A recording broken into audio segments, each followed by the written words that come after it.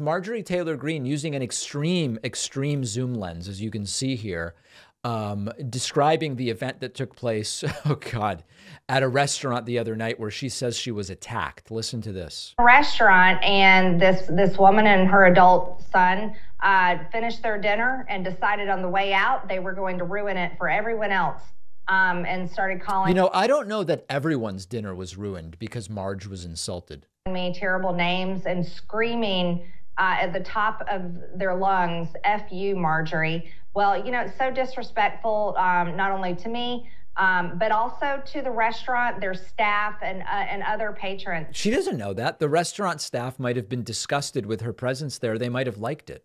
That are there having dinner. But this is who the left is, Jesse, in your restaurant. Yeah. She previously said that Democrats should be harassed when they go to restaurants, interestingly enough. So a little bit of a hypocritical double standard there, I think we might say.